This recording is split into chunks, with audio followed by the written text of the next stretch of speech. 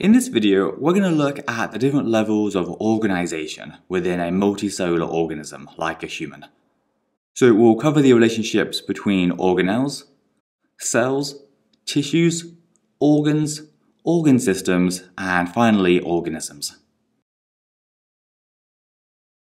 Let's start with organelles, which are also called subcellular structures. These are the parts that make up a cell, like the nucleus, ribosomes, and mitochondria. Each individual organelle has a specific role to play, and when combined, multiple organelles will form a single cell. Cells themselves come in all sorts of shapes and sizes, and contain different combinations and numbers of the organelles that we just mentioned. We call the different types of cells specialized cells, and they include things like epithelial cells, muscle cells, and different types of glandular cells. Next up, we have tissues, which we can describe as a group of similar cells that work together to carry out a particular function.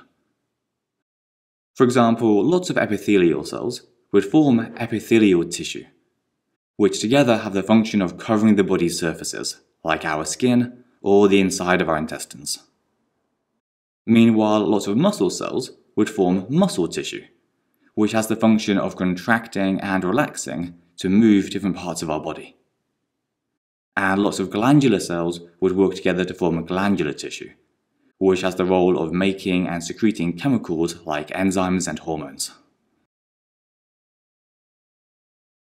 The next level is the organ, and the definition of an organ is a group of different tissues that work together to perform a particular function. So as you can see, the definition is pretty much the same as the one for a tissue, except instead of a group of similar cells, it's a group of different tissues. So epithelial tissue, muscular tissue, and glandular tissue may all work together to form an organ like the stomach, which in this case has the particular function of killing microorganisms and breaking down proteins. Meanwhile, different combinations of tissues might form other organs, like the pancreas or the liver. Next, we have the organ system, which is just a group of organs that work together to perform a particular function. For example, the stomach, pancreas, and liver, taken together with lots of other organs, form the digestive system, which has the role of digesting the food that we eat and absorbing nutrients. Other organ systems include the cardiovascular system and the reproductive system.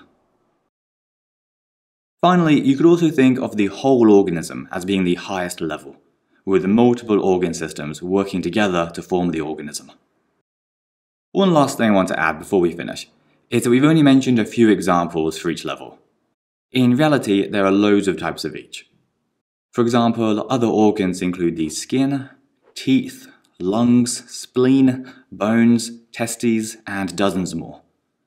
And there are about 12 different organ systems, including the immune system, nervous system, respiratory system, endocrine system, and urinary system.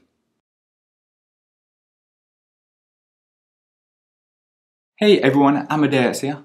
I just wanted to let you know that we also have a learning platform where you can watch all of our videos, practice what you've learned with questions, and keep track of all of your progress for both the sciences and maths. It's completely free, so if you haven't already, you can check it out by clicking on our logo here on the right. Or if you'd like to do the lesson for this particular video, we put the link to that in the description down below. We've also arranged all of the videos for this subject in a playlist for you here. That's all though, so hope you enjoy, and we'll see you next time. Thanks.